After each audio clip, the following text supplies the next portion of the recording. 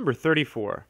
By hand, give the solution set of the following inequality in interval notation.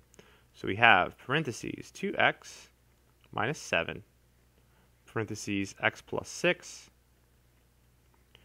greater than or equal to 0. So we have to solve this inequality.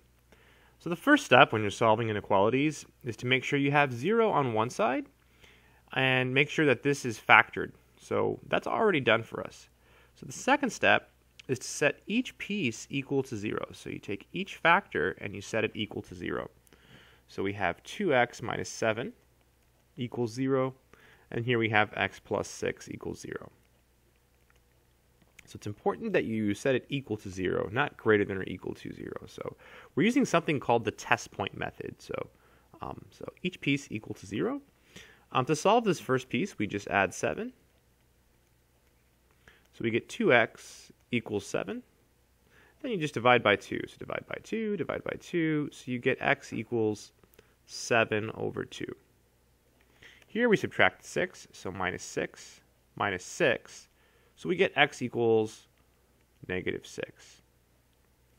Okay, so the next step in the test point method is to draw a number line, and then you plot your answers. So we have negative 6 here, and then here we have 7/2. And so now we're supposed to pick test points. And here's how it works. So you're supposed to pick a point in each interval. Like you're supposed to pick a number over here, like negative 8, and then you're supposed to plug it into the original equation.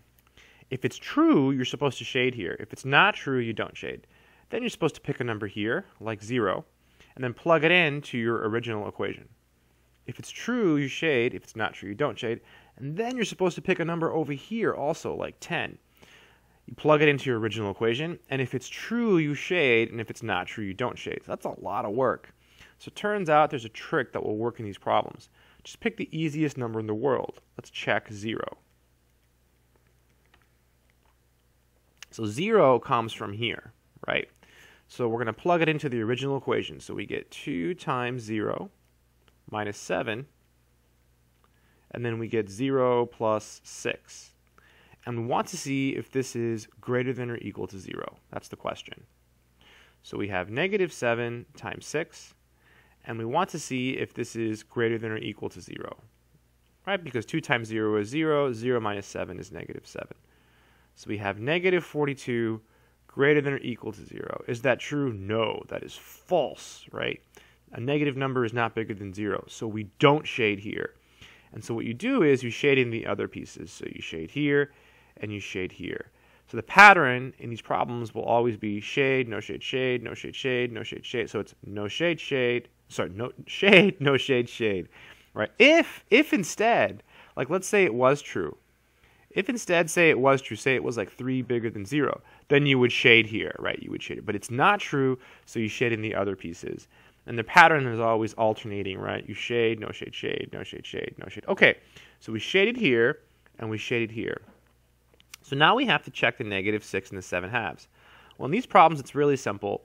So if you have an equal to piece, it's always brackets. So bracket, bracket. If you have this or this, it's parentheses. So this is parentheses.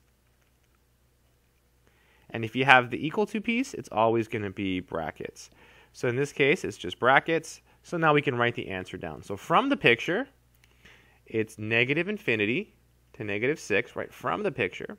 And then we have to connect these sets. So union, and then we start with the bracket, 7/2 to infinity. So that is the final answer. So I hope this video has been helpful. That's it.